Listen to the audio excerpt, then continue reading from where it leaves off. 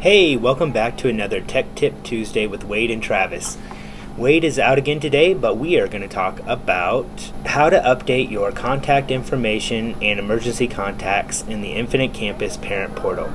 So, the first thing you're going to want to do is log into your Parent Portal account, and this message center should be your home screen. To get to the part where we update our information, I'm going to click the three lines in the upper left-hand corner. From here, we need to scroll down to where it says More. And I'm actually not going to click on any of these because it has so much personal information that I don't feel comfortable putting it in a video. But what you would do to update your address or your primary phone number is click this, and you'll see two little update buttons on the right hand side. So address information to update address and phone number, demographics to update non-household relationships, and some secondary emergency contacts. You'll see it's very clear. It'll say update.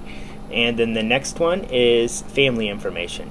This updates household relationships and your primary emergency contacts. So the three tabs you'll use to do this process and update all your information to keep us up to date in our system so we can reach out when we need to is address information for address and phone number, demographics for non-household relationships, and family information for primary household relationships and primary emergency contacts. As always, if there's any questions, feel free to reach out and we're happy to help.